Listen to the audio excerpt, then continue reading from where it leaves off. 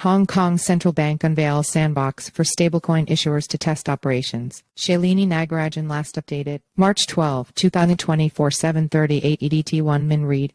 Source: Midjourney. Hong Kong Central Bank on Tuesday introduced a sandbox program for stablecoin issuers. This initiative offers a controlled environment for potential issuers to experiment with stablecoin projects in a risk-free manner. A regulatory sandbox is an environment where companies are permitted to test new financial products or services under relaxed conditions. Within this sandbox, businesses have the freedom to test various aspects of their operations, such as stablecoin issuance processes, business models, investor protection measures, and risk management systems, all while being supervised by regulators. Hong Kong's primary goal through the sandbox is to bolster the growth of the virtual asset ecosystem within the region, a platform for testing stablecoin regulation. The sandbox launch follows the Hong Kong Monetary Authority's HKMA consultation in December to gather feedback on regulating issuers. It aims to convey supervisory expectations and compliance guidance to entities interested in issuing fiat-referenced stablecoins in Hong Kong. Additionally, it seeks feedback on proposed regulatory requirements to ensure their suitability before implementing the regulatory regime.